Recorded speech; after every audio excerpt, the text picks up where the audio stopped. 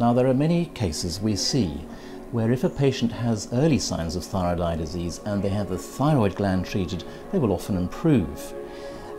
In those patients who don't improve, they may be helped with drops and topical medications, and they may never be destined to have severe disease. So we treat them, and it's very difficult to know whether it's our treatment or the natural progression of the disease, which in certain individuals is going to be fairly self-limited. Well, it does vary with each patient. The natural history of thyroid eye disease is that it gets worse for a period of a few months. Then it plateaus for a period which may be a year, 18 months, or sometimes even longer, and then it tends to burn itself out.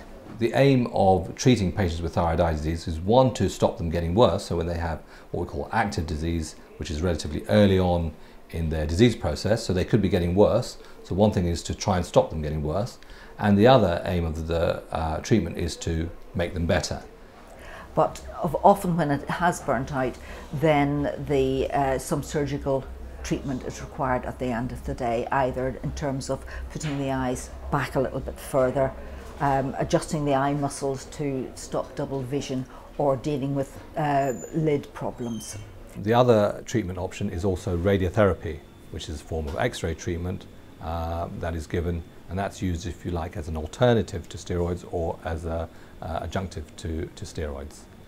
And then with severe disease, we tend to use intravenous steroids and surgery in the form of orbital decompression surgery.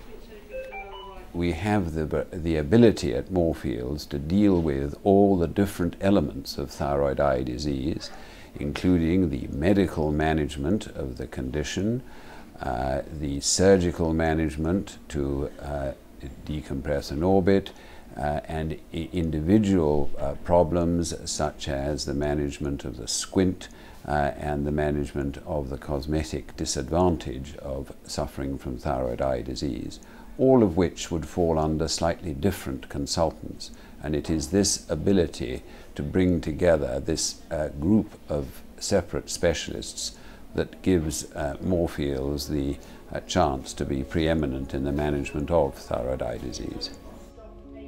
So, as well as possibly treating the thyroid itself, there are three main ways to treat thyroid eye disease: the use of drops, tablets and intravenous drips, which is called medical management, radiotherapy, and surgery.